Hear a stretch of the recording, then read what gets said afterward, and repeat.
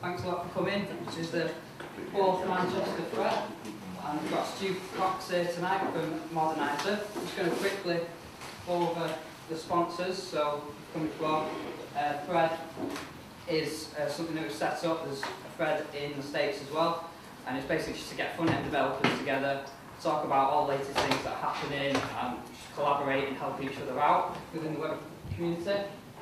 Tech Hub, Doug's there tonight, so thanks Doug for providing the space and pizzas and beer. Does an awesome job, so thanks very much. Absolute's where I work, and they've donated some money tonight to help cover the costs of travel expenses and filming today.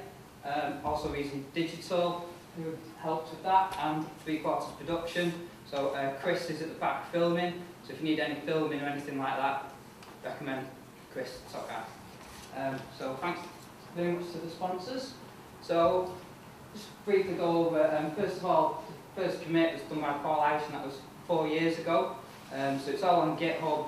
Is anyone following it on GitHub? So if you've come to previous Manchester threads and things like that, one of the things that I love to do and where you can really learn from is just following the commits and comments, things like that on GitHub. And I really encourage you to just, if you can, do pull requests and try and contribute to things. Even if you're not quite sure, do it anyway, because you can always get, even if it's not going to get pulled in, it's really rewarding to see people commenting back and just letting you know where you've gone wrong or how you can maybe improve it. And it's great if you, obviously then it does get pulled in.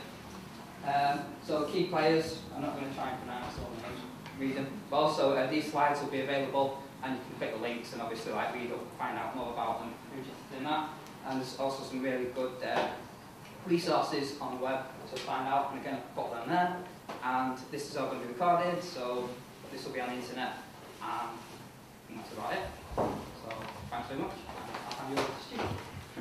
Cheers. Yeah, so this is your bit where I have to switch up to my slide, so bear with me a second. I think this talks to me about a little bit more than just Modernizer, because it kind of needs a bit of context really, and there's only so much I can talk about the code base of Modernizer itself. But essentially, Modernizer and terms like progressive enhancement, responsive design, mobile first, these are all kind of terms and ideas that are all about compatibility. Okay, so it's all about whatever you're building working across a number of different platforms, a number of different devices, and for various different users. So there's kind of like an accessibility side to it all as well. Because this is a talk, kind of need a dictionary definition, apparently. So, so when I'm talking about compatibility here, I'm talking about basically getting your app or your web, I like to get the term web thing rather than app or site, because it's just nice and, it doesn't try and tie them down too much. Basically just trying to get that work with, make sure that fits nicely with however your user is accessing your app or your site. So a little bit of history, and some of you will remember some of this. If any of you guys don't remember this, then you're very, very lucky. We used to make a thing, make it look really pretty, and we test it in our chosen browser. Obviously, I'm just picking the browser at random, obviously. And you go, way, it works, brilliant. You then try it in another browser, again, I'm just picking them at random, and it wouldn't work. So you'd have things like your bit of media, instead of having a nice video, you'd have a white box with a cross in it, and your buttons be in the wrong places, and your columns at the bottom won't line up, and things like that. So you'd then hack the life out of it. There are so many websites dedicated to CSS hacks, it makes me feel a little bit ill to even talk about it. These little things of, oh yeah, this browser will pass this one won't, and so on, so you can use that to target specific browsers. Or in JavaScript, quite common to use user agent sniffs. So every browser says, this is the browser that I'm called, and you can try and run a regular expression over that to try and work out if it's the one you're trying to target. All of these are heuristics, so you're kind of looking at one thing when really what you're interested in is another. You're not interested in, does it pass, does the browser pass a CSS rule which starts with a star? You're interested in, has it broken my layout? You want to know it's a much better idea to focus on why your layout's broken, rather than just, oh, it looks different in this browser, I'll nudge it. So heuristics just imply assumptions, and there's the old adage, assumption is the mother of all fuck-ups, and it's completely true. Every time you make an assumption, there is something that can and probably will at some point in the future slip through the net. So the example, the heuristics and assumptions we were making just there were that browsers that pass a certain hack in a certain way would also have a certain layout bug. Things that a browser that matches a certain user agent string would also support a certain feature. You might say, okay, I know all the browsers that my users are using. Do you really? Have you really thought about that in the future as well? And the answer is probably not, because we can't all predict the future, basically. So even if you do think you know about every single browser, I did a quick check on using Can I Use, because it summarises stats quite nicely. At the moment, there are 85 browser versions which have got more than a 0.1% market share, which is a lot. And Facebook claim that they see 7,000 different devices every single day. So even if that was the limited set that you had to work with and you didn't have to think about the future, that's a huge number of different options that you have to test and work through. And also then you've got accessibility and different users on top of that as well. So it all becomes quite unmanageable quite quickly. So we just kind of go back to, if we've got two browsers, why are there differences between them? There are actually three sources of compatibility problems in my opinion: features, plugins, and bugs. And differences between those makes us unhappy. Sorry, it's just a bit fun. So examples of features, so these are kind of things that are in the spec. So there might be CSS3 features, things like font face and all sorts of like nice shiny things that we want to use. In HTML, obviously we now have native audio, native video, drag and drop, JavaScript stuff. Obviously there are a whole new load of APIs in HTML5 and so on. So that I kind of class those as the features. Then from the plugin side, Flash, Silverlight, Java, all that kind of stuff, you never really know whether they're installed just by kind of guessing. We certainly can't assume everyone's got Flash anymore, because Apple devices don't let you do it. Good problem for that. And then bugs, we've got the classic IE6 rendering bugs, and other things like Android, early Android devices, and in fact the one in my pocket has got a huge number of bugs in various different places.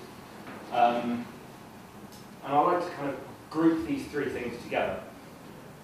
And I say capabilities, because I think this kind of really helps us if we try and think of them all in the same way.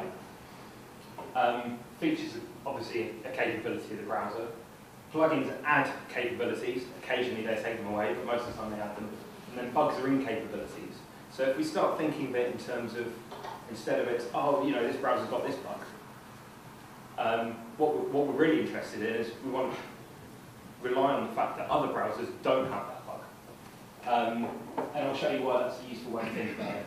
So this is just a kind of quote that I don't know if it's entirely true, but I like to sort of think in this way, which is that the differences between two users' browsers can entirely be described by the differences between their capability sets. So, progressive enhancement. Where does this all fit in? Progressive enhancement is about providing different experiences for different users, depending on their capabilities. You've probably heard all sorts of analogies for progressive enhancement, like an escalator, when the electricity dies, it's still a set of stairs. That's great.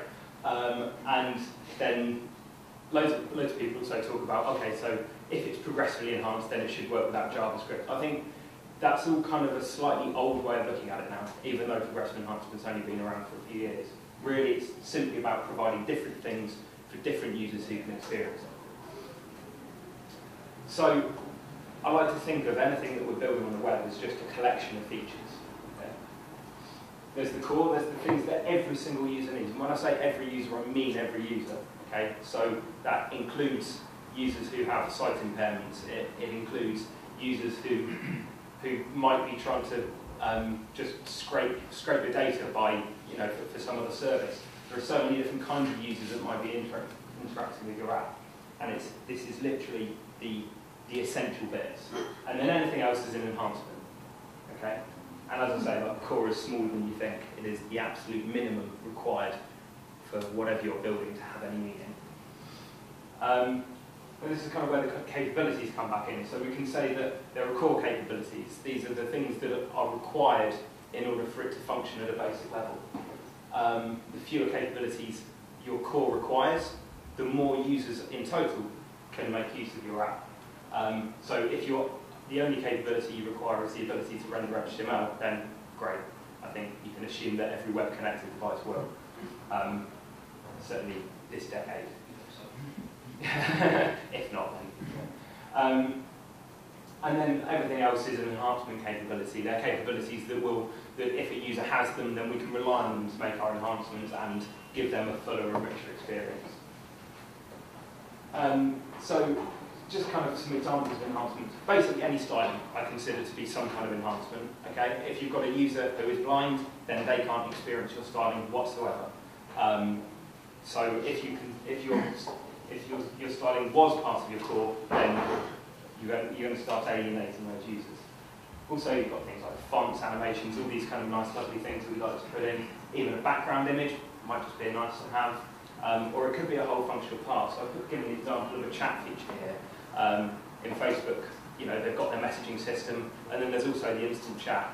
If instant chat didn't work, it's fine, you can still use the messaging.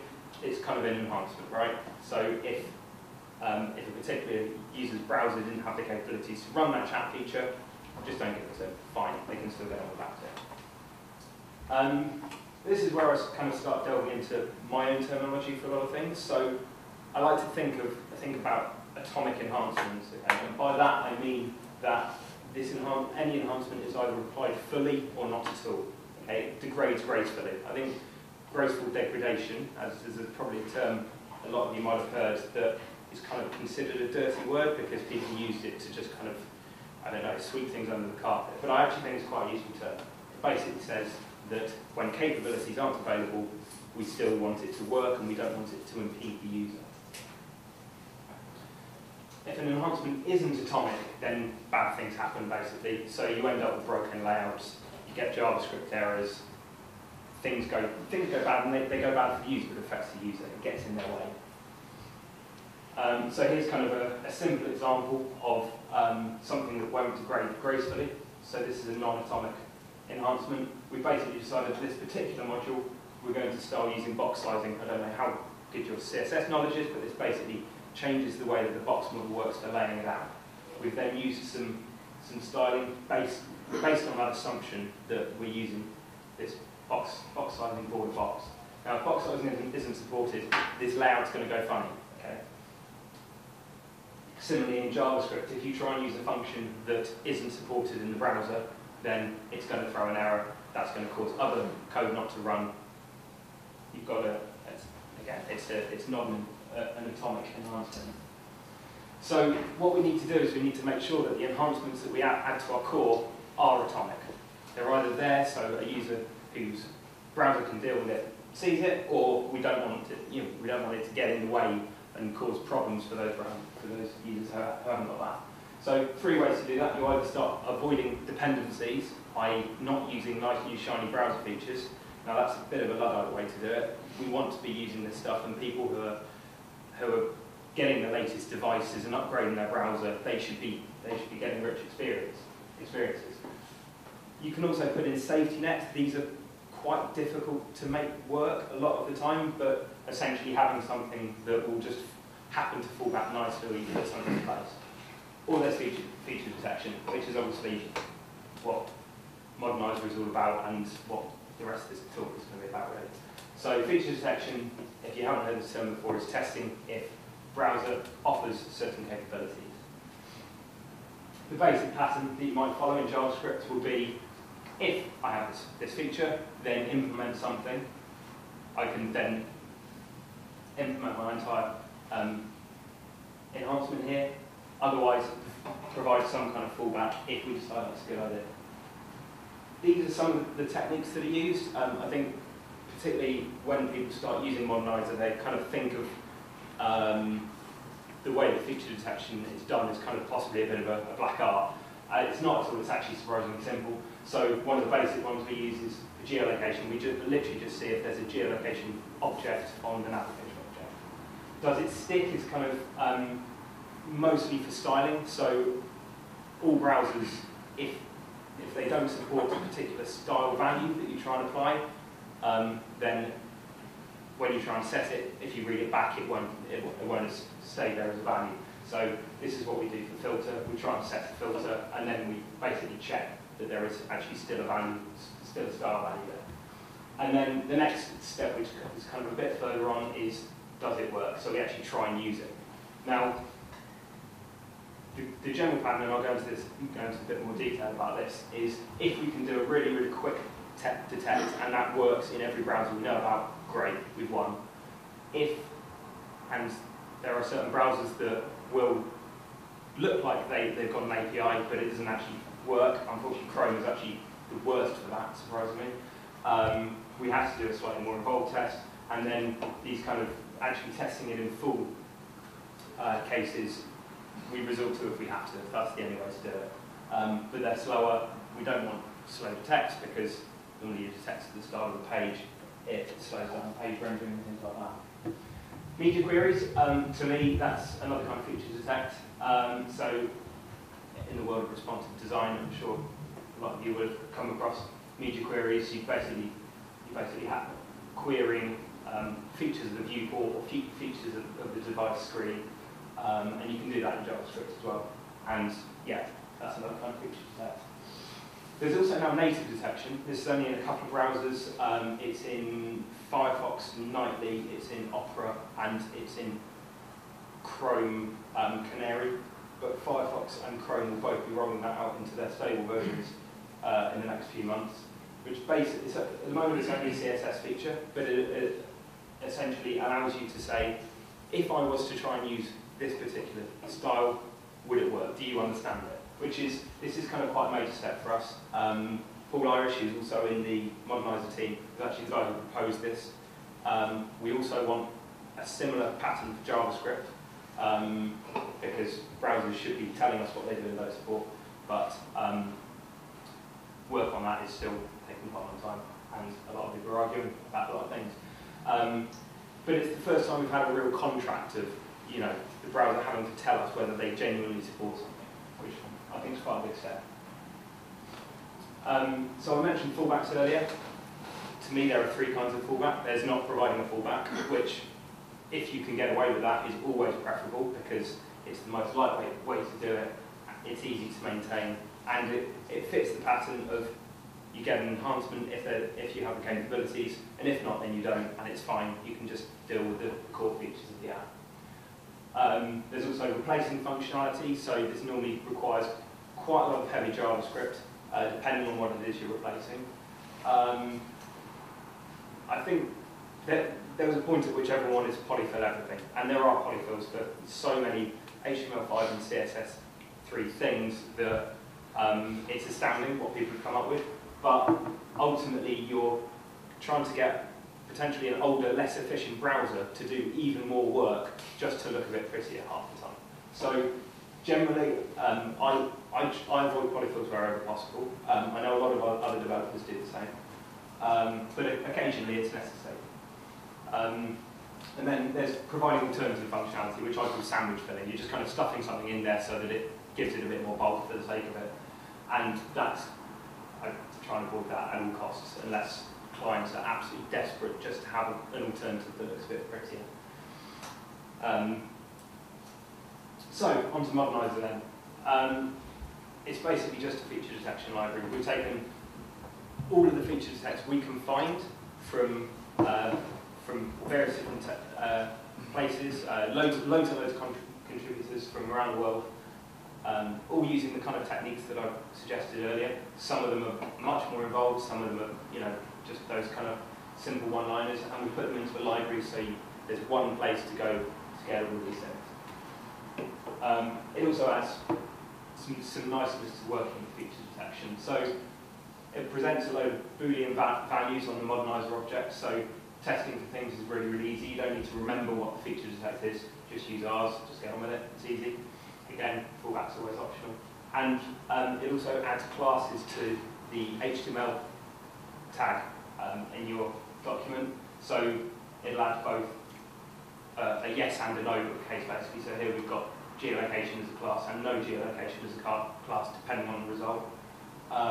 That makes it quite easy because although you might be detecting a JavaScript feature, it may be, so in this case with geolocation, it may be that if the user the user's browser isn't able to report its location, then actually our layout might have to be different because there might be a part of our app that we need to hide. Something like that. It's got a custom builder, so that in my opinion, this is actually the best bit of it, is the fact that you can and you should just select the bits that you need. There's a Modernizer dev version at the moment, which includes a handful of what we kind of call the core detects. But it's a really bad idea to put that into production because it's big, it's slow, it's doing loads of stuff that you don't need. So fine for a bit of development, but once you actually get into serious production, use the custom build system. And I'll talk a bit more about the future of that in a second. Modernizer also allows you to add your own tests, so if they decided to add a Yoda element to the W3 specs, who knows, then that might be a feature detect for it. You could just add that yourself, so that both means that you don't necessarily have to wait for us to include it in Modernizer, but it also means that if you have something that might not strictly be a normal feature detect, or might not be something that you think other people would be interested in, might be quite specific to your app, you can still add that in and then you still get the same benefits of just being able to test it as a Boolean, but also getting the class detection. So that's always really useful.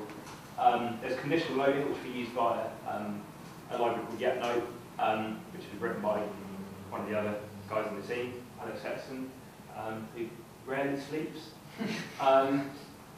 But essentially, so this package is particularly useful if either the code that plans to use certain capabilities is quite heavy, or if you are using a polyfill, and obviously you only want to load that heavy polyfill code if that feature isn't detected. So it's nice to have it in there as part of the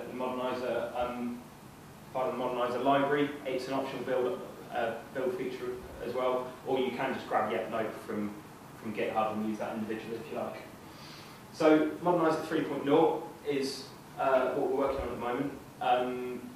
Previous version was 2.6.2. Unfortunately, it's been quite a long time since that, and we're not able to do another 2.6 release for various technical reasons, mostly because we merged into master too early, they do that. But so all of our efforts going into this, and it is quite a big leap for us. So the entire internal architecture of Modernizer has changed. We're now following an AMD structure, so for those of you who don't know what that is, we're using a specific module format that manages dependencies, and it essentially, for each detect, we're able to say what its dependencies are. And what that means is we don't have a kind of bulk core that you need in order to create a Modernizer build. When you use the builder to select the bits that you want, everything that gets compiled in is the absolute minimum required to make that work, which is brilliant. So builds have got a lot smaller. It depends how many detects you're including, but for most of the builds I've done recently, it's been about 60% smaller, which makes a real difference. We've got a load more detects that unfortunately we weren't able to release as a 2.6 release. We've fixed loads of bugs. We've got a new feature which is modernizer.on for handling asynchronous tests. So some of the tests, they take a bit of asynchronous action, much easier to handle with modernizer.on. There's a polyfill for that actually on my GitHub, which I meant to mention on there, but I didn't. GitHub.com/StuCox. You can use modernizer.on with a 2.6 build. And we're also now using the app supports rule under the hood when available. So I was talking about that earlier, that this is the contract which the browser makes that says, you know, if you ask me if I support a thing, then I'm only allowed to say yes if I really do support it. And the community is going to be getting seriously heavy-handed with browser vendors if they don't stick to that contract.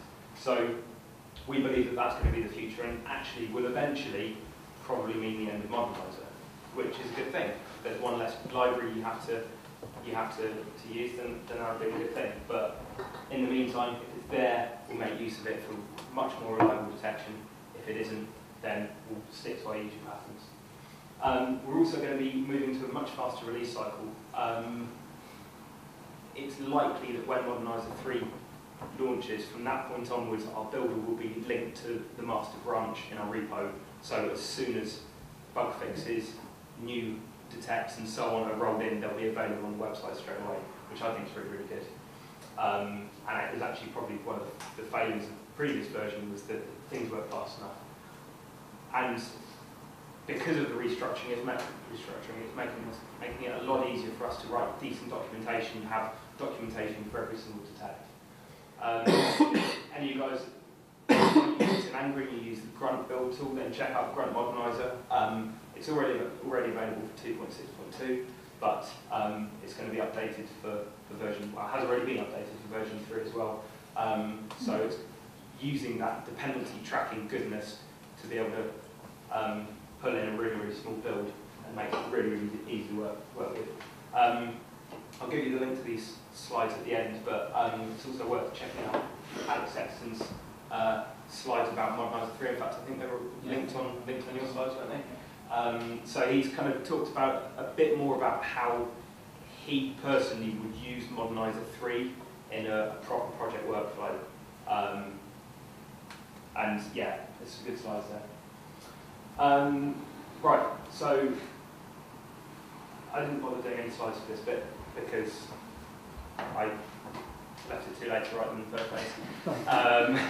But yeah, so Simon asked me to talk a bit about how I'm involved in Modernizer, how I got involved in Modernizer. So at any point, just shout out any questions if you've got them at this point. So I think it's probably worth saying that I started off just by following it on GitHub, as Simon was saying. It's a really, really useful thing to do. You then get notified of all the changes that go on, you get a feel for it. The reason that I did that was because I just wanted to know about some of the new things that were happening. Some of the first times at which I hear of new features that are coming into browsers are when the browser vendors submit pull requests to Modernizer for the text for the features that they've literally just written their C++ code for in the browser. So that happens about once a week. We'll get one of the browser developers actually submitting these things saying, we've just implemented this, we want to detect the Modernizer.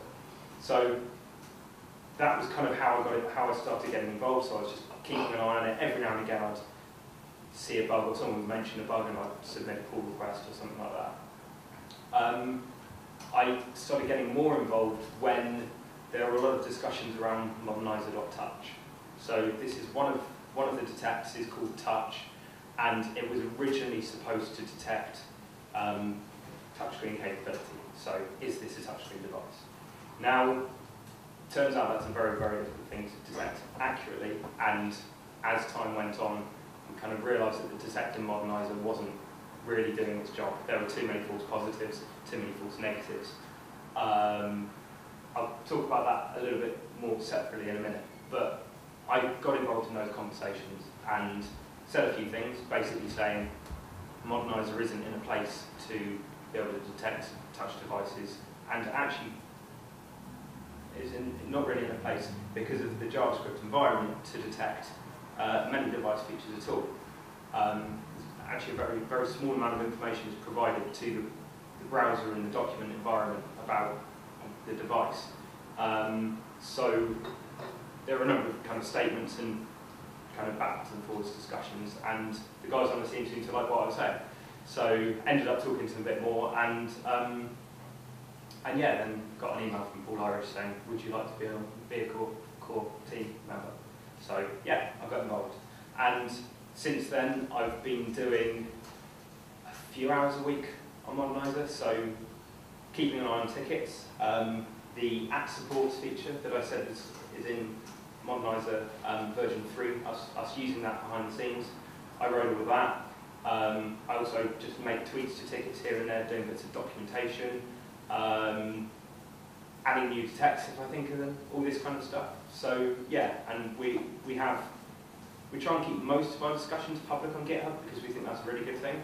Occasionally there's when we sort of feel that we need a consensus, we'll have a discussion offline and then we'll go back onto GitHub to talk about that. So getting involved in that kind of stuff as well has been really good. And yeah, in March I went out to Texas for South by Southwest and met the other guys in the team. So I met Farouk Atesh, who started the project, although I don't think he's ever written a line of code for it, but it was a nice idea. Well done, mate. No, he manages the project really well and has a really solid vision for it.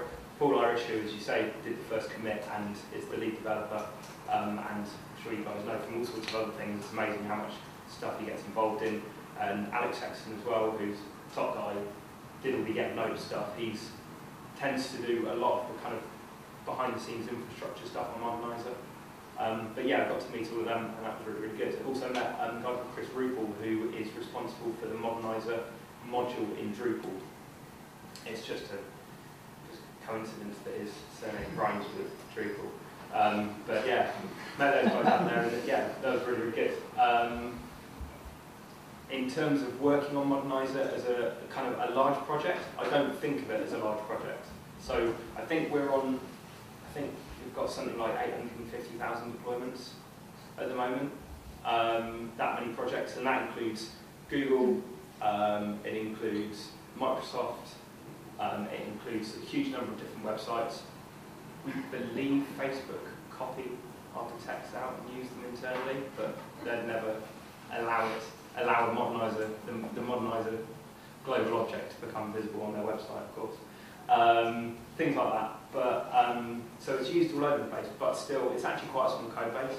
That's by design. We want it to be as small as possible. Every detect should be as small and efficient as possible. But yeah, and all the time, I guess you just kind of know that as you're working on this, there are a lot of people who are interested in what you're doing. A lot of people have a lot of say into it. We get pull requests from all sorts of different people. Some of them have only been writing code for 3 weeks or something, and they just go, oh, I found this Modernizer thing, oh, that's quite good, I want this. And then they'll throw in a pull request, and that's great.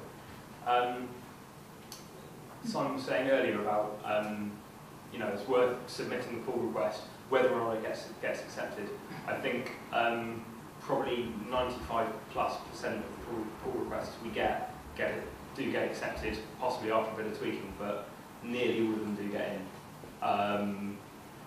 So yeah, it's totally worth getting involved because it's a project that is relevant to so many people that we do have a lot of input from a huge number of people. That's a really, really good thing about it. So on that stuff, I don't know if anyone's got any questions. Anyone wants to throw anything out there? Or?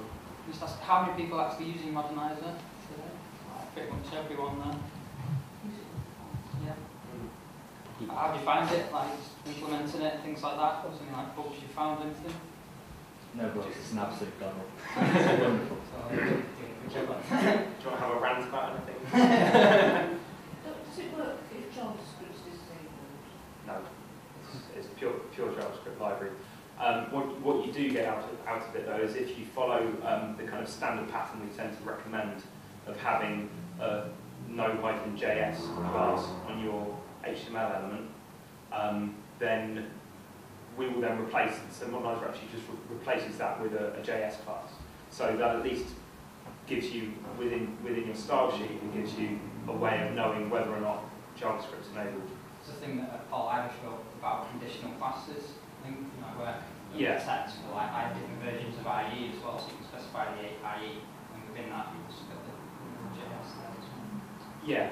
Yeah. So I think this kind of goes back to the capabilities and dependencies thing I was talking about. So if you are using, as soon as you decide to use Modernizer to detect something, and as soon as you decide to use feature detection, you're sort of inherently adding JavaScript as another dependency. It's another capability that you're depending on for your feature, which I don't think is necessarily a bad thing. I don't necessarily think it's a bad idea for the core of your app to require JavaScript. I think nowadays we're at a point where people who don't enable JavaScript know that most of the internet doesn't work for them. There's something that, along those lines, that Carl Simpson said in the talk I saw a while ago, the guy that wrote one of the introductory to HTML5 books, where he basically is talking about non-JS users and talking about IE6 users and IE7 users. These people know that most of the internet doesn't work with what they're using. There's only so much point in trying to give them an amazing experience. You're not going to get a letter from them saying thank you. That said, there are a huge number of reasons why it is very useful to have a site that presents some content when JavaScript isn't enabled. Like I say, there's crawls, there's SEO, there's accessibility, although I think you'd be hard pushed to find a screen reader in wide use at the moment that doesn't run JavaScript. But all of these things, I think it's about knowing your audience and knowing what capability is acceptable for your app to depend on. And you can determine that on a feature-by-feature basis and for your core as well. So, yeah, I'll carry on a little bit then. An interesting thing we come across quite a lot, particularly in Modernizer, because most people want to detect everything under the sun, the undetectables. There's a page on the Modernizer wiki about this, which kind of gives some examples, but I thought we've never kind of described why certain things are undetectable, so I thought I'd go through that now. For something that we consider to be a good detect should both get the positives right and the negatives. There's some benefit in kind of having a bit of an unknown. If you say, right, I know that this has definitely got this capability, but I don't know about this particular case. I think there are one or two in Modernizer which will actually return undefined rather than ever actually giving false. But ideally, we want to notify the cases reliably. We want it to be lightweight. We want it to be small and fast. Again, that's kind of down to how accurately we can do everything. We also don't want to make assumptions. This is what I was saying earlier. But realistically, just about every detect does make some kind of assumption. I'll give some examples of that in a minute. So, rule one, if you're trying to come up with a feature detect or something, is whatever it is you're trying to detect must interact with the document. We're in JavaScript here. We only get what we get told. We only have access to what we get told by the browser. So, in terms of styling, all of the styling detects are actually heuristics in some way. Okay. So, for example, the box shadow detect in Modernizer simply determines whether or not a newly created div has the box shadow property on its style object, which is normally a decent indication that they've implemented it, it should work. Not entirely correct. Some versions of the Amazon Silk browser on Kindles supports the box shadow property, but just doesn't do anything. So there's absolutely nothing we can do to detect that. Okay. Other properties which actually change your layout, you can detect. Okay. So things like Flexbox, we don't need to because actually the browsers are pretty reliable about providing the right APIs when they've implemented it. But obviously that does cause quite a major difference to the layout. So we would then be able to detect whether or not it's had an effect on the layout. Form UIs is a really common thing. So with HTML5, there are a whole new load of form input types. You've got things like dates, times, sliders, and number inputs, and things like that. There's no real way to detect whether or not those things have UIs and whether or not they have decent UIs is the other thing, because to be honest, the original set that Chrome put out were rubbish. So because these things are presented as a layer on top of the document when you click into the box, we have no way of knowing if there's a UI there or if it's just a box. Again, we could resort to heuristics, but that's going to go wrong very, very quickly. Ideally, we don't want it to take any user interaction, particularly if we're talking about Modernizer, which we're running in the head of a document before the page is even loaded. There are certain events. People wanted to know whether the DOM content loaded event is supported. We can detect whether or not it's defined within the window object, which is a bit of a star. If it's not, then the chances are it's not supported at all. It's not going to fire. However, we can't necessarily tell if it's going to fire at the right time without also taking control of the entire page and knowing when it should fire, which normally means breaking someone's app. So similarly, content editable, so this is a property that you can put on just about any element in HTML5 and it just makes it so you can change it, which is brilliant. We can detect whether or not that property is supported, whether it's there, but we can't necessarily tell if it's doing the right thing once a user tries to do it. As I say there, we can quite often give accurate negatives, but not necessarily positives, which in some users might be acceptable, but not others. And there's also a matter of thinking about kind of older browsers and devices. So Windows.performance is a new spec. It's implemented in Chrome, which basically, it's amazing. You basically get like a kind of time spec of how long it took to do the network requests, how long it took to do page renders, all this kind of stuff that you can access in JavaScript. Brilliant. However, older devices, we have no idea about that. So obviously we can feature detect the performance API, but we can't do an accurate feature detect for things like network performance using that pattern, because it's a new API and not every browser supports it. Touchscreens, bloody hell. So again, the technique a lot of people use for trying to detect a touchscreen, I'll say, is looking to see if the touch events are supported in the browser. But that's a new API. Touchscreens have been around since the 90s, and then they just emulated mouse events. So for any device, and in fact, probably the most recent device that didn't support any kind of touch APIs was basically most Nokia phones that came out last year don't support it. So obviously there are still quite a lot of those around. Again, that gives you a case where you can give some kind of good idea at a positive, but the negative case, you have no idea. So, I said don't get me started, but I'm started now. So, I had a big old rant, and a lot of people disagreed, but if you're interested in this stuff and why I'm kind of quite passionate about detecting touchscreens, I said earlier that it was kind of how I ended up getting involved in Modernizer, so it is quite a big thing to me. I wrote an article about it, and essentially all of the techniques that people try and use either use new APIs or it's heuristics. So the classic one, which I hope people are steering away from a little bit now, is assuming that basically using media queries to do a lovely responsive design so that you have like a nice and narrow mobile layout and a wider sort of tablet and desktop layout, assuming that the narrow layout means it's touch and the wider layout means it's mouse. Okay, you can Panasonic now do a tablet that's about that big. Okay, that's not a narrow device and it's entirely touch. Okay, things like that. So that's a heuristic. You're just assuming that, oh, I have a device which has a small screen and is touch, therefore small screen equals touch.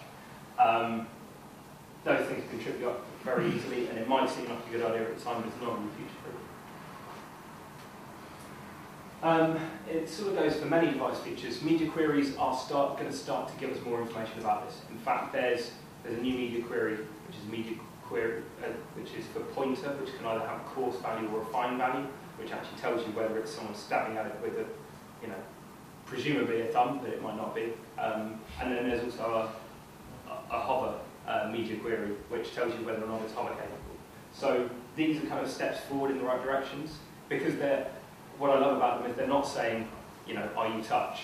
They're saying, do you have a fine pointer or do you have a coarse pointer? And do you support hover and do you not support hover?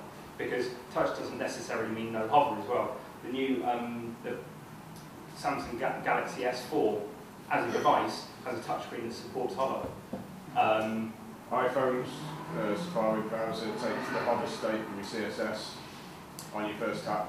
Yes. Okay. So that I guess that's a grey area, because that's essentially emulating hover rather than necessarily having hover as a capability of the input device. Oh yeah, but what would that report to the JavaScript though if you were? Well, it completely depends how you try and detect it. As I say, these things are very tough to detect. In terms of hover for the media query, that would be no hover, because it's based. The media query is based on information given to them by the operating system. Yeah. So the spec specifically says that that emulated hover events shouldn't be device reported, capability yeah. doing emulated hover events shouldn't be reported as such. Because that was put in not to be a feature, but to get around the fact that loads of people had made drop-down menus that require hover and things like that. So that's kind of an interesting space. We had a big old discussion on Modernizer about having a detect for a mouse was how it was put, which instantly kind of put my back up a little bit because detecting a mouse isn't very useful. What we want to know is whether or not it's a fine point. We want to know whether or not it's hover capable. And I think breaking devices down into their capabilities again, rather than just saying is it this device, is it that device, that's kind of the equivalent to what we're doing with browser features, right? So with browser features, we've been saying, you know, do you support geolocation? Do you do this? Rather than are you IE8, are you Chrome, are you Firefox? I see that as the same thing. So. Right, yeah, this is kind of where I was going to start talking about this capabilities idea, where we stop kind of thinking in terms of, right, what device have I got, what input device have I got, what output device have I got, and just trying to think of things in terms of the capabilities it offers. I was actually going to throw in a table here, which is, so how many of you use caniuse.com? Yeah, so most of you have seen that site. So it's basically just a big list of, got all the browsers along the top, a load of browser features down the side, and then it kind of says yes, no, or partial, depending on whether or not those browsers support those things. Now, I see input devices and output devices in the same way. I think they can be viewed in the same way. So again, you have different input devices across the top. So that might be a single touch screen, a multi-touch screen, a mouse, a keyboard, a 2-button mouse, a trackpad, all these different things. And then you have the capabilities down the side, and the capabilities are things like being able to interact, being able to do a primary interaction, being able to hover, having coarse pointing capability, which is obviously what mice and touch input do, and stylus and things like that. But keyboard can't hover and can't point and things like that. So basically, you can produce this table with the same sorts of things. And I think the next steps then are to then work out in the same way that for all the things in Can I Use, we're trying to make feature detects in Modernizer, can we do capability detects for these capabilities of input devices that we can then start saying my feature that I'm building here depends on these certain input capabilities. I think that's kind of where I want to see things going, and we will need new browser APIs for these things. But yeah, I think that would be a much better way to go than people still just kind of pushing themselves against, oh, I've got this device, I've got that device, I've got that device. It becomes much more future-proof and much more flexible. So that's all hand waving. So just to kind of wrap up, really, I have no idea how long I've taken. That's right. So just in terms of managing compatibility, I've kind of said, you know, I think it's great if we can start thinking of the things we build in terms of a series of separate features, and each of those features have their own, the capabilities of the browser and the device they require. They also have capabilities of the user that they require, and that kind of becomes a statement of accessibility. You know, are you assuming that the user will be able to see this or will be able to hear this from their browser? And I think considering this stuff right at the start of the project is really, really important. Okay, so to me, the variability and the differences between different devices, different users, and different browsers is what the web is, right? It's the thing that makes web software different from any other kind of software is the fact that you've got such a broad range of target platforms that you're developing for, which makes it really, really interesting, but also makes it really difficult.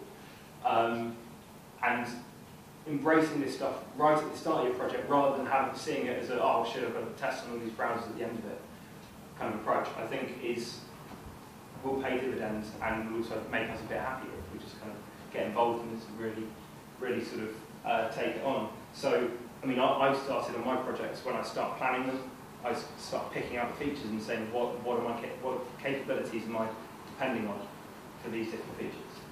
And just a sort of few, rough ideas of things that might be able to help us in the future. How many of you have used Require.js? Okay, so Require.js is it's a dependency management library. So essentially, you define. I mentioned earlier that Modernizer has moved to AMD module format. So they look something like this. They actually say Require rather than browser require. This is kind of my version. You basically list your software dependencies for a particular module, and then Require.js will trace it all through, stack it all together, and make it all work, and make sure that for the modules that you're using in a particular system, you have all the dependencies there. And if a dependency isn't available, then that won't be compiled in and it won't run. So this was just kind of something I was thinking about the other day. Could we have a browser require where we rather than describing our dependencies on other bits of software, we describe our dependencies on browser capabilities or even device capabilities, even user capabilities, if we've got a way of the user saying, this is what I can do, or these are my interests. I mean, there's so many kind of different things that you can bring in there. And again, these things will only run if those capabilities are available. So I've kind of called that browser require, and maybe that's a project I might start work on. Or another version would actually be tying it in with require, which has a module system. So we can have a normal require module, normal AMD module where, say, jQuery is one of our software dependencies, but then we also have these modernizer dependencies, and they would build in and run the necessary modernizer tests, and then only run this bit of code if the capabilities are there. I sort of hope that might be a thing at some point. I might start working on that, but anyway, that's about it. Okay, cheers.